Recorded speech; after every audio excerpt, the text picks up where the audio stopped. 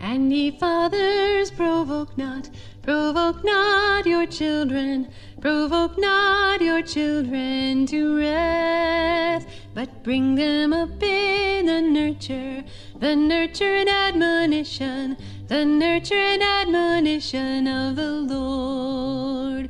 If you want your children to love the Lord, do not provoke them. Ephesians 6 verse 4. Provide for your children and treat them lovingly. Provoke them to good works, to love and charity.